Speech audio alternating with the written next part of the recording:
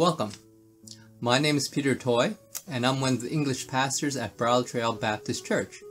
Thank you for deciding to join with us as we study the Word of God together. Today we'll be looking at the book of Acts, Acts chapter 17, verses 16 to 34, as we continue on in our series through the book of Acts. And the title for the message today is How to Live a Life of Witnessing. But before we look into the Word, let's look at the Lord together. Let's pray.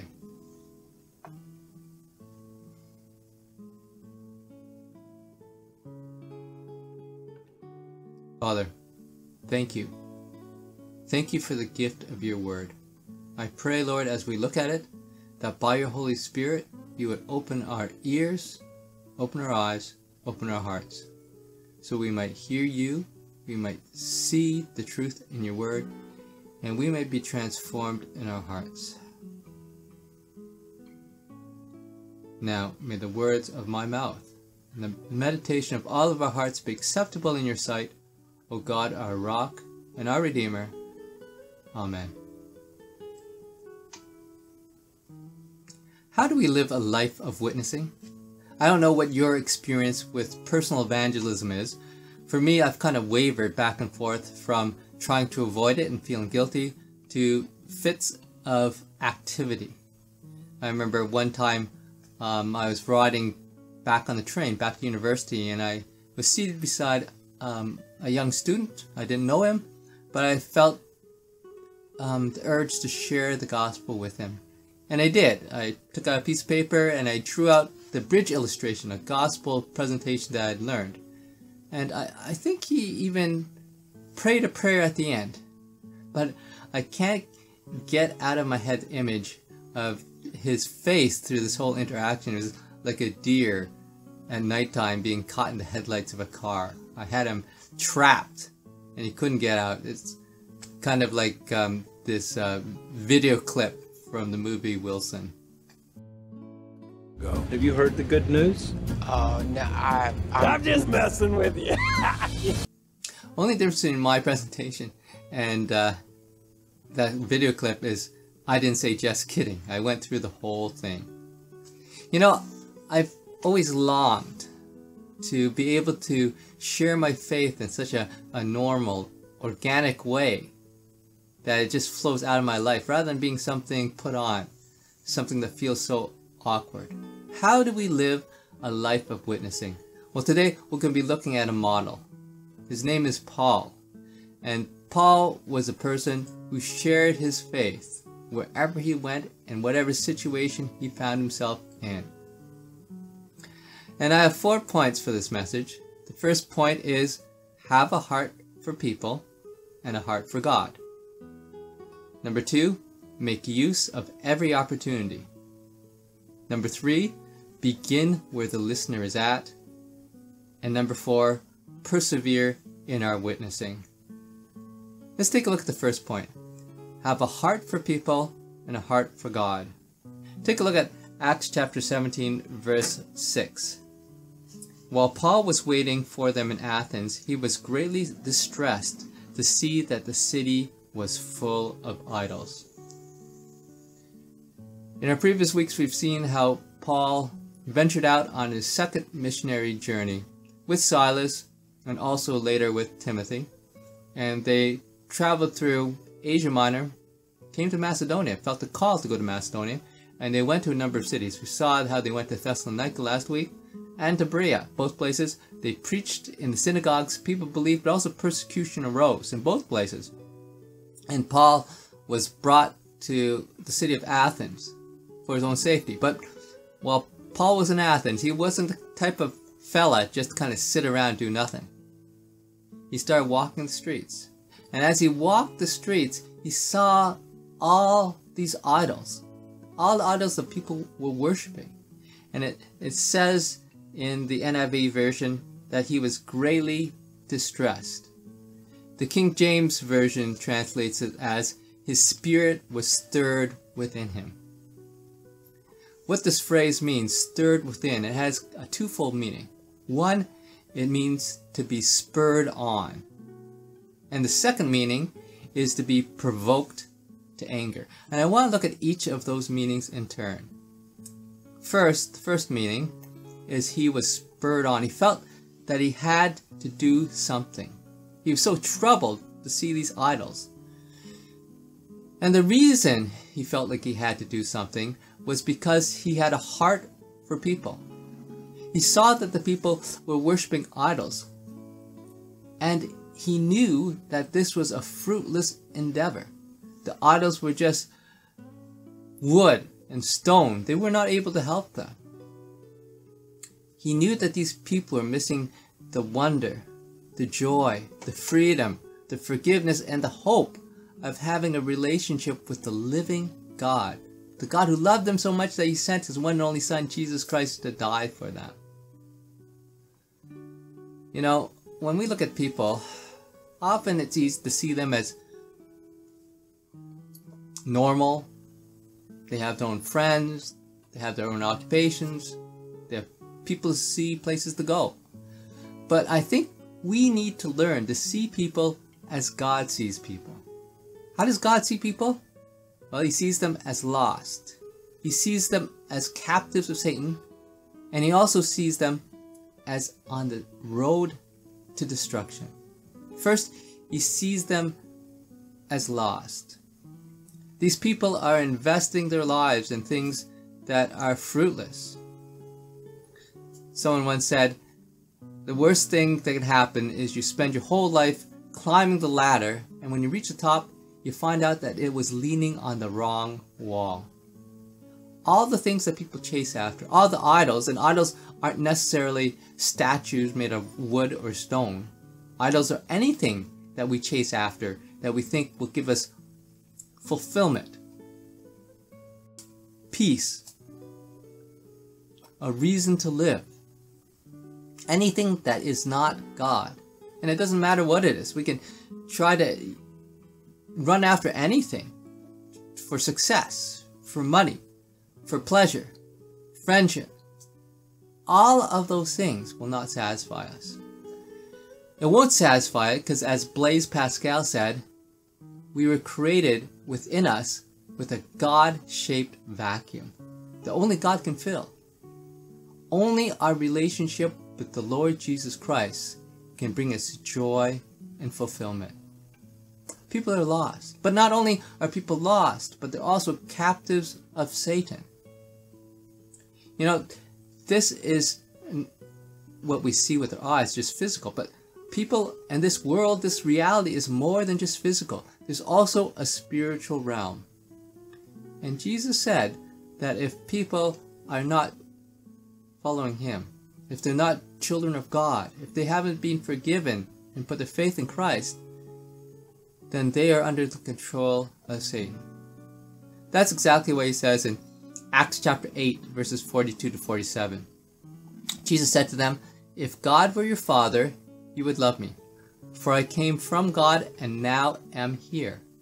I have not come on my own, but he sent me. Why is my language not clear to you? Because you are unable to hear what I say. You belong to your father, the devil, and you want to carry out your father's desire. He was a murderer from the beginning, not holding to the truth, for there is no truth in him." Jesus makes it very clear. Either we are children of God or we're children of the devil. And one of the characteristics of someone who is under the power of Satan, as Jesus said, is they are unable to hear. You know, I think one of the great deceptions of Satan is that he puts a wall, a barrier in front of people so that they cannot encounter spiritual truth. C.S. Lewis, he writes in the book Screwtape Letters. It's a book that is supposed to be a senior demon giving advice to a junior demon to keep his client from reaching heaven.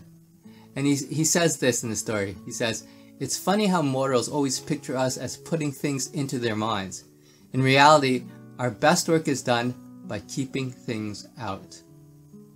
And I've experienced that. I've talked to different people and I've asked them spiritual questions. Often I'll ask them something like, "What do you think is going to happen after you die?" And almost always their answer is, I don't know.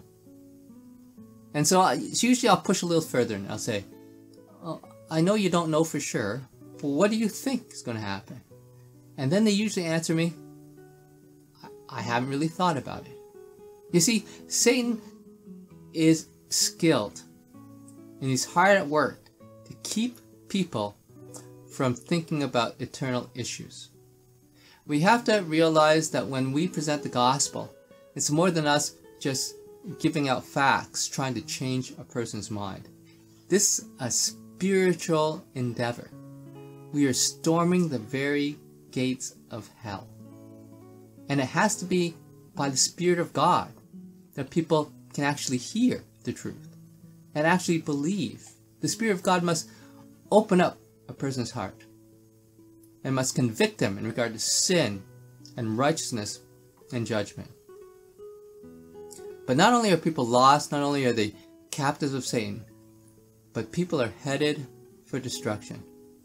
Jesus is very clear in saying that there's only two destinations after we die.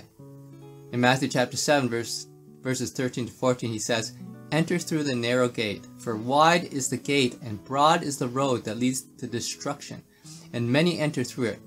But small is the gate and narrow the road that leads to life, and only a few find it. Jesus says there's only two destinations.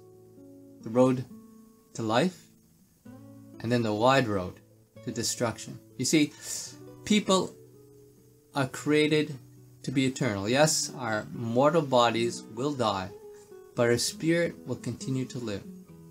And there's only two destinations. Heaven with God, or the other place. The place of punishment. Hell. And the Bible describes hell in different ways. As a place of suffering, as a place of outer darkness, as a place of physical torment. In the book of Revelation is called the lake of fire. Now, you may say to me, Peter, aren't you being a little harsh? Well, let me ask you a question.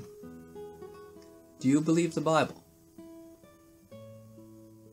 If you say you believe the Bible, then you must believe in the existence of hell. Because hell is taught very clearly in the Bible. And if that's true, what that means is everyone you know, every friend, every co-worker, every relative, every fellow student, everyone who does not believe in Jesus Christ, everyone who has not committed their lives to follow Jesus Christ, they're on the road to destruction, to hell. You see, that's why Paul was so stirred up in his heart. That's what spurred him on, because he had this love for people. I think we need to see people the way God sees people. C.S. Lewis, he quotes in a sermon called The Weight of Glory, and this is what he says.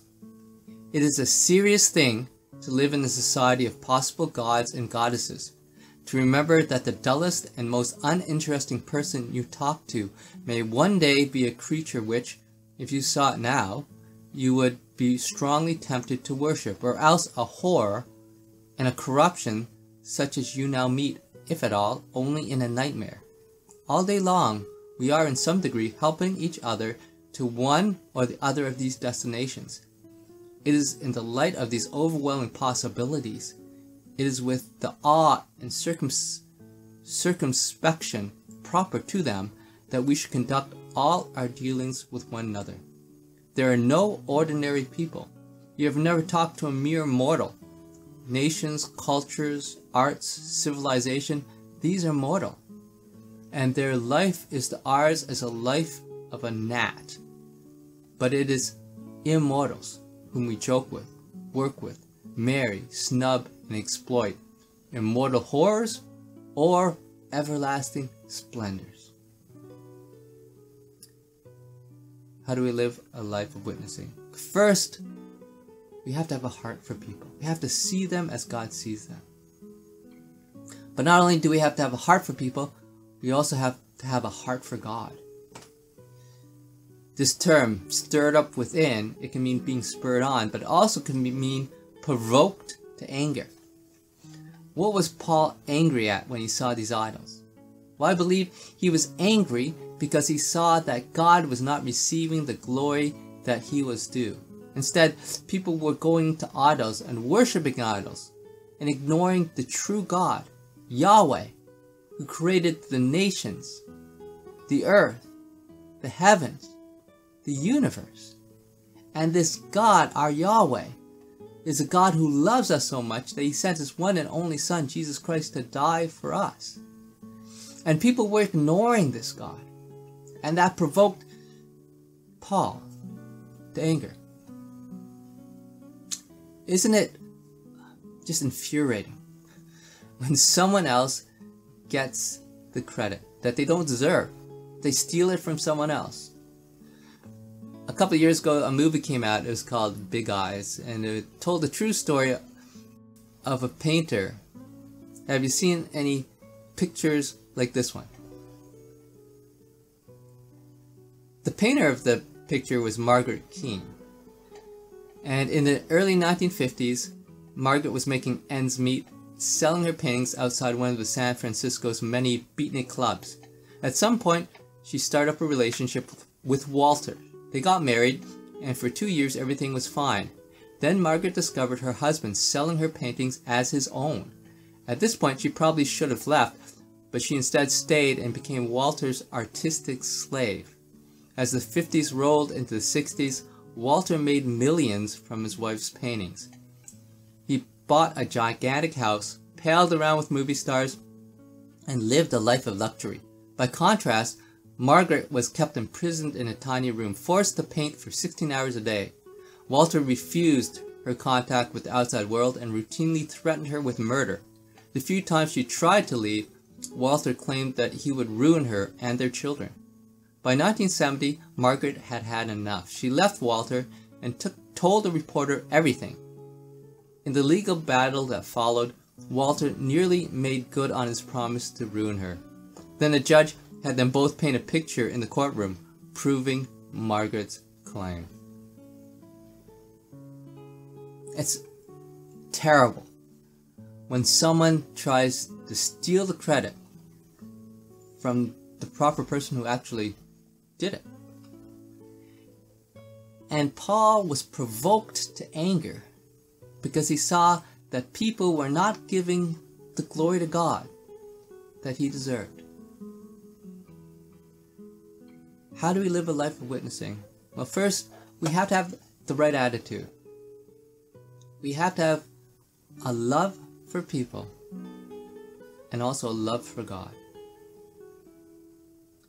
The second point is this: make use of every opportunity. Take a look at Acts chapter 17, verses 17 to 21.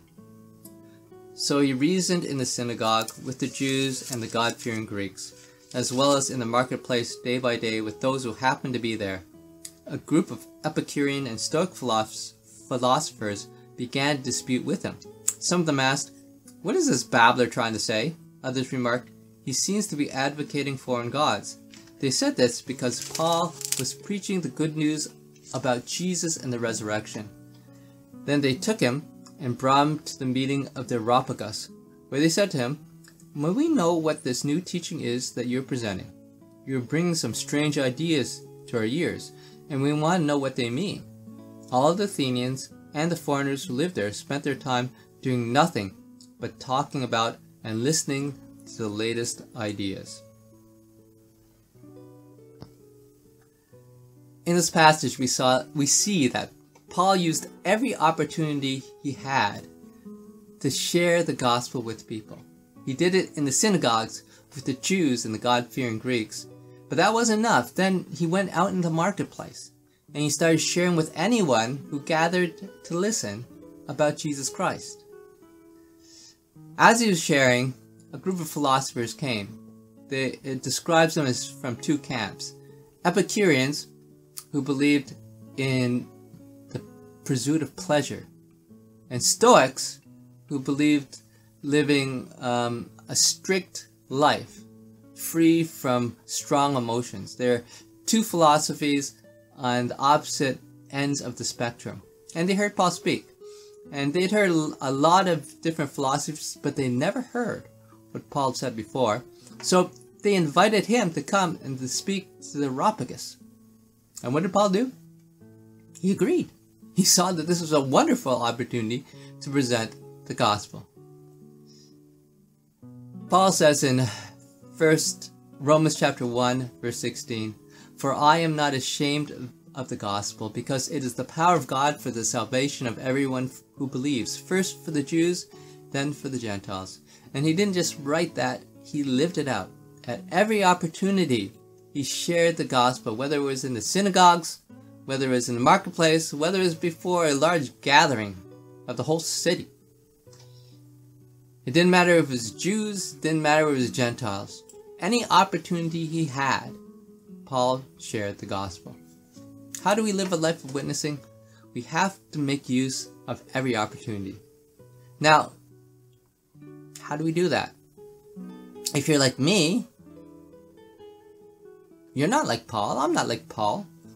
I don't have this drive to naturally go out. Well, let me give you a couple of suggestions about how to make use of every opportunity. First, as you begin the day, pray and ask God to open your eyes to opportunities and to give you opportunities to share your faith. Ask God to give you eyes to see people as He sees them. And then as you go through the day, as you meet individuals, ask the Holy Spirit for opportunities to share with them. And look for them as you talk with people on a day-to-day basis. In addition to just daily being aware of people and opportunities, a second suggestion is to make up a prayer list of individuals, maybe friends, maybe co-workers, maybe fellow students, maybe family members who are not Christians, and put them on your prayer list and pray for them on a daily basis. And when you pray for them, ask God for opportunity to share with them. And then go out of your way to make those opportunities. Make appointments with those people. See if you can meet up with them, have coffee with them, or talk with them over the phone, or maybe have a video conference chat with them. And as you are interacting with them, again, ask the Holy Spirit to give you opportunities to share your faith with them. The third point, how do we live a life of witnessing? Number one, have a heart for people and a heart for God. Number two, make the most of every opportunity. But number three, begin where the listener is at. After we have taken every opportunity, we have an opportunity now to actually speak and share the gospel. What do we say? Let's look at what Paul said when he was before the Areopagus in Acts chapter 17, verses 22 to 31. Paul then stood up in the meeting of the Areopagus and said, "Men of Athens, I see that in every way you are very religious. For as I walked around and looked carefully at your objects of worship, I even found an altar with this inscription, 'To an unknown God.' Now what you worship as something unknown, I am going to proclaim to you. The God who made the world and everything in it is Lord of heaven and earth, and does not live in temples built by hands. And he is not served by human hands as if he needed anything, because he himself gives all men life and breath and everything else. From one man he made every nation of men, that they should inhabit the whole earth, and he determined the times set for them and the exact places where they should live. God did this so that men would seek him and perhaps reach out for him and find him, though he is not far from each one of us. For in him we live and move and have our being. As some of your own prophets have said, we are his offspring. Therefore, since we are God's offspring, we should not think that the divine being is like gold or silver or stone, an image made by man's design and skill. In the past, God overlooked such ignorance, but now he commands all people everywhere to repent. For he has set a day when he will judge the world with justice by the man he has appointed. He has given proof of this to all men by raising him from the dead. Paul had this wonderful opportunity to share before most of the city of Athens. Now, if you were in that position, how would you share the gospel? If it was me, I think maybe I'd share one of the gospel illustrations that I learned. Maybe I'd share the bridge illustration, or maybe I'd share the 4 spiritual laws, or maybe the Romans road, working through the book of Romans. But what did Paul do? If you read the passage, he didn't do any of those things. Did he quote any scripture? Did he refer back to the Old Testament at all? No, he didn't. Now, why was that? It was because he knew that what his listeners' background was. They weren't Jews. They weren't God-fearing Greeks. These were Athenians who valued reason, who talked about different philosophies all day long. They weren't familiar with the Bible. They didn't believe in the Bible. So what does Paul do? Well, he starts off the presentation by referring to an idol that he saw with the inscription, "To an unknown God." And using that as his jumping off point, he starts explaining to them about the true God. And instead of quoting scriptures, he quotes from the Greek poets down in verse 28. You see, Paul suited his message to where his listeners were at. He adjusted the gospel in a way that his listeners could receive and could understand. And when we come to people and share the gospel with them, we have to do exactly the same thing. We have to begin where the listener is at. Just think about how Jesus presented the gospel to people who came to him, people he met. Think about Nicodemus. What did Jesus say to him when Nicodemus came to him at night? Well, Jesus said to him, "You must be born again." Or think about the woman at the well in the town of Sychar, the Samaritan woman that Jesus met. What did Jesus say? He said, "You must drink from the spring of living water." Or think about the rich young ruler who came to him and asked him, "What do I have to do to be saved?" How did Jesus answer? Well, he looked at him with compassion and said, "You lack one thing. Sell all you have, give it to the poor, and then come follow me."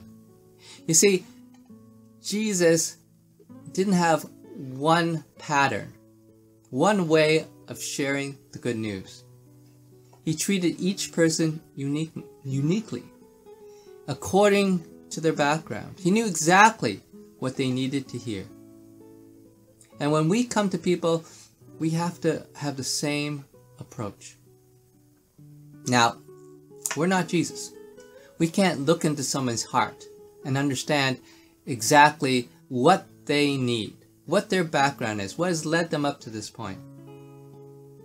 So what we need to do is we need to ask questions, and we need to listen well. We need to hear that other person's story and ask for the Holy Spirit to reveal to us how we can connect their story with God's story. Let me just give you 3 approaches that we need to adopt that will help us to get in tune with where our hearer is at. The first approach is this: focused presence. When we come to someone, we need to fix our attention upon them. We need to get rid of distractions, and we need to be fully present. We need to be aware of what they communicate with us, not just the facts of what they say, but also their tone of voice, their body language. The second approach is compassionate listening. With compassionate listening, again, we listen not just for the facts, but we listen for the feelings, for the heart of what that person is trying to share. We don't interrupt, we don't give judgments about what they say, and we give enough space for them to share their entire story. And a third approach is evocative questioning. Evocative questioning means that we reflect back what the person has said to us so we can fully understand them. It means that we focus on feeling questions, questions about how and what. And then we connect their story with God's story. Just think about how many times when someone came to Jesus with a question, Jesus himself, he answered with another question. Jesus was always asking questions. And as we listen, as we come to understand the other person's story, then we'll be able to share the gospel in a way that reaches the individual's needs. How do we live a life of witnessing? First, have a heart for people and a heart for God. Second, make use of every opportunity. And third, begin where the listener is at. And fourth, persevere in our witnessing. Take a look at Acts chapter 17, verses 32-34. When they heard about the resurrection of the dead, some of them sneered, but others said, "We want to hear you again on this subject." At that, Paul left the council. A few men became followers of Paul and believed. Among them were Dionysius, a member of the Areopagus, also a woman named Damaris, and a number of others. After Paul spoke in front of the Areopagus, what were the results? Well, it says that a few men became his followers. Now, for us, we might look at those results and we might give thanks about how God has worked. But for Paul, that result was uncharacteristic. Remember, Paul is a seasoned missionary, and he was a powerful evangelist. In so many of the other cities and towns that he went to, large groups of people believed when he preached the gospel. In Thessalonica, in Berea, as we'll see in Ephesus, in Corinth, many people responded. Why were the results so meager? Well, I think it was because of the people he was addressing. As we've said before, these people were not Jews or God-fearing Greeks, people he'd usually address in synagogues. Those people are prepared to hear the gospel because they have the Old Testament background. They know about the prophecies of the Messiah, and they're looking forward to the Messiah. So for Paul, his task was to prove to them that Jesus is the Messiah. But for the Athenians at the Areopagus, they didn't have any Bible backgrounds. In fact, they valued reason over everything. And they talked about all these different kinds of philosophies, all these different kinds of religions. They kind of tried to pick and choose. So it was much harder to reach them with the gospel. Now, if you think about Canada today, Canada in 2020, do you think most people in Canada, most Canadians, are they more like the Jews and the God-fearing Greeks? Or are they more like the Athenians? Well, I think it's clear that most Canadians today are more like the ancient Athenians.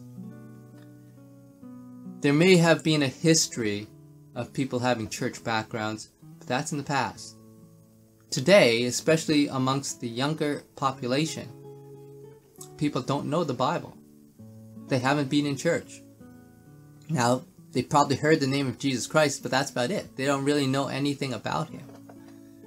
And because people don't have a Bible background, then when we share with them, the task is much slower.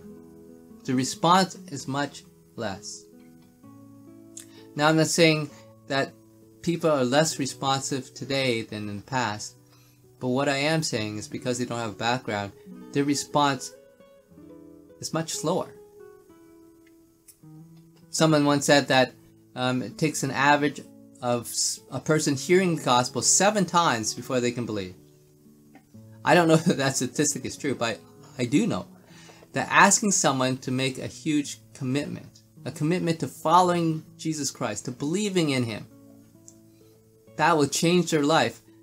That is a very difficult decision to make on your first encounter. Just imagine if you tried to set up your best friend who's single with another guy that you met at work who's single, and they go out for the first date, and then you can't wait to meet with her, and then when you do, after you ask how the date was, and she says, "Oh, he's a really nice guy." What's the next thing you ask? Do you ask, "When are you going to marry him?" No, of course you don't ask him that. You ask her, "When you're going to see him next?"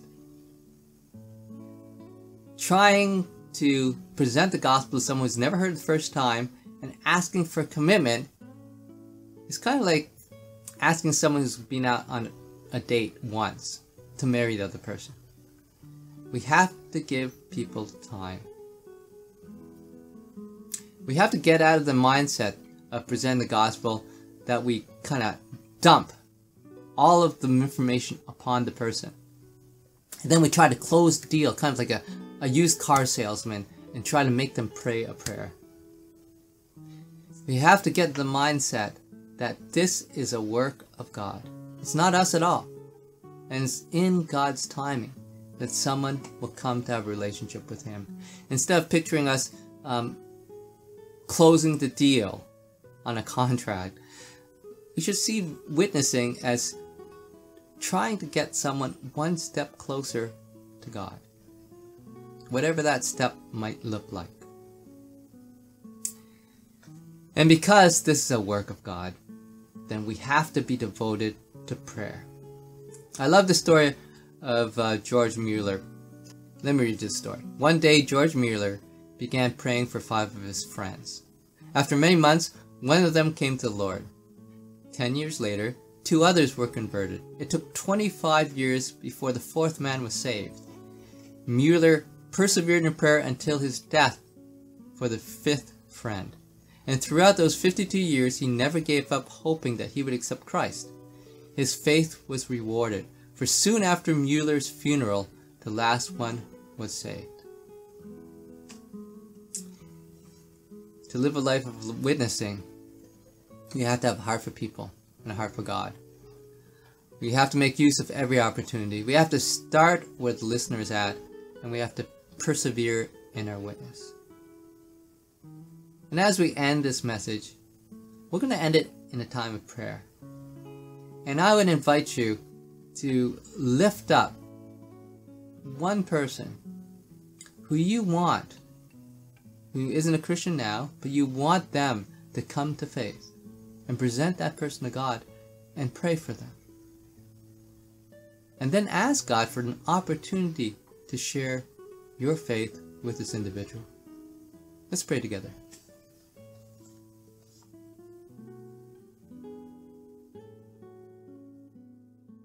Father, thank you that you had mercy upon us. When we weren't searching for you, you found us.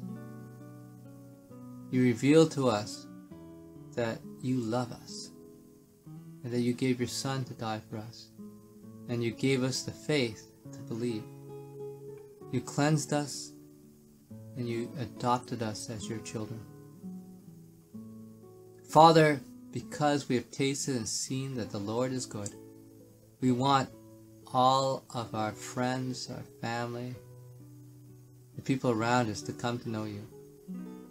Right now, Lord, I pray that you would lay upon our hearts one person who you want us to pray for and reach out to.